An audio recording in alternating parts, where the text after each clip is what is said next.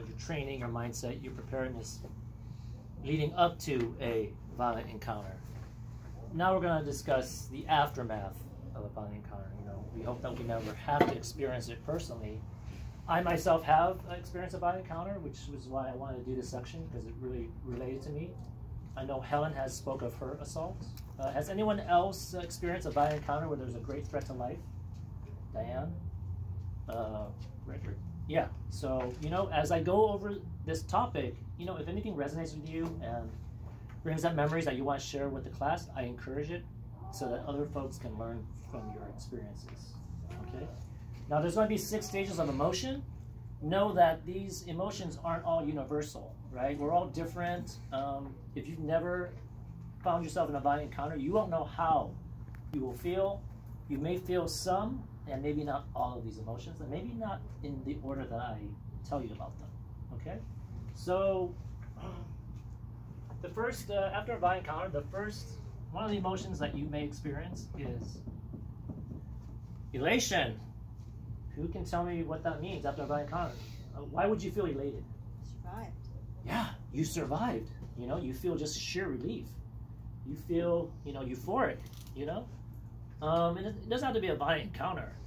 You've read the news reports. Sometimes there's an airliner that people think is going to crash, right? And the pilot's doing his best to get back to the airport. And once the plane has touched wheels, what does everybody do in the plane? Clap and cheer. Clap and cheer. Oh my God, we survived. So if you've been in an incident where you felt your life was in danger, and you didn't die, you just feel happy, feel relieved. There's lots of when you talk about mass shootings, you have folks that made it and folks that didn't make it. So along with that elation, the folks that survive, after you feel elated, you start to feel guilt that you survived. So that's also part of being elated. So you start to feel guilty. Why did I survive, and why did the person that was standing right next to me didn't? Right? So that's one emotion you may feel. The next one is, let me grab another marker. Let's go better. Revulsion. Anybody want to describe what that feels like and why you would feel that? Violent encounter, maybe you had to take a shot. You hate that you had to do it? Well, feel bad, guilt? Okay, that's part of it. Yeah. But what's revolting about it? That you took a life. That you took a life? Has anyone ever seen? I'll share my experience now. As I mentioned in my intro, I witnessed a gang gun homicide in the middle of a restaurant. As close as John is to me, somebody was shot in front of me.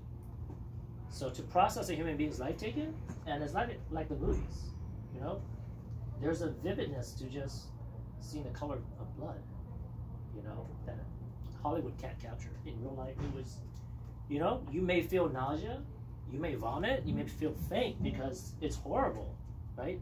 The sight, the smell, the sounds, so you just, this very visceral reaction is what revulsion is, okay? Another emotion you may feel is more along what you were saying, Jason, is remorse, right? It doesn't matter if we are morally justified. Our lives were legitimately threatened, right? And those of our loved ones, and even though we were morally justified at taking a life, if we had to, we're moral folks, we're law-abiding citizens, we don't feel good about that, right? We don't celebrate that we had to take a life. So you may feel very remorseful. You may feel guilty, right? You may feel like a bad person that you had to take a life. And know that, you may feel any of these emotions. You may feel like, what's wrong with me? I shouldn't feel this way, right? There's nothing wrong or evil if you feel any of these. These are natural human feelings that you're going to feel. So just accept that they're natural reactions, okay? Don't be too hard on yourselves, okay? Another emotion.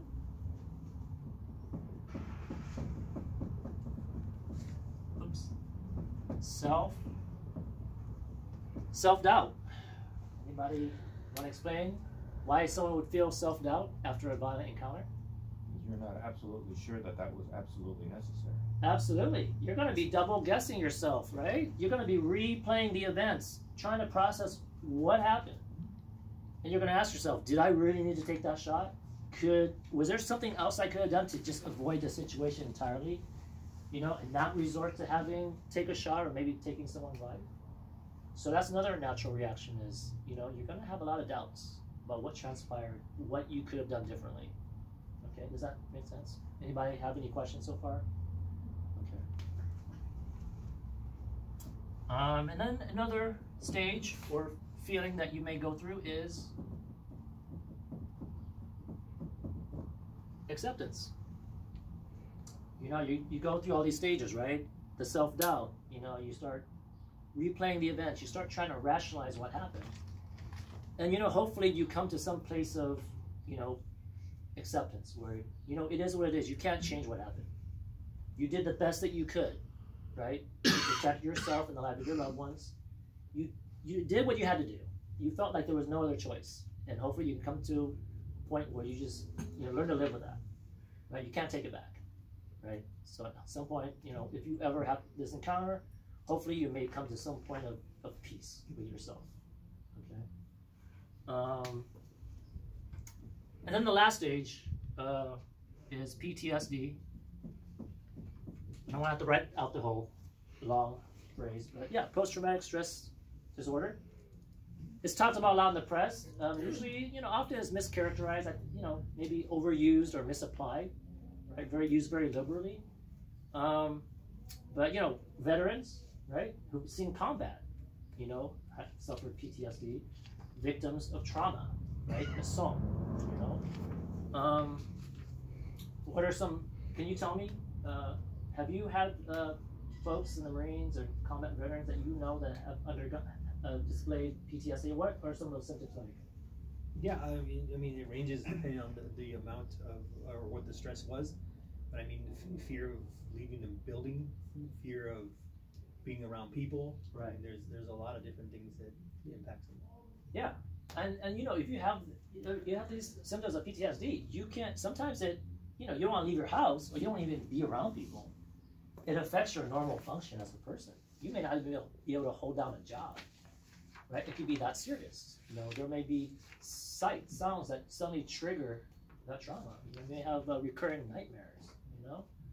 So it is a serious disorder, and, you know, it's normally, it should be diagnosed by a licensed mental health provider, right? Just know that, you know, not everyone, and actually statistics show that the majority of folks, whether it's civilian or veterans, who've been through stressful, you know, life-threatening, traumatic, violent encounters, don't all, you know, experience PTSD, okay? So those are the 6 stages of emotional states that you may feel after a violent encounter.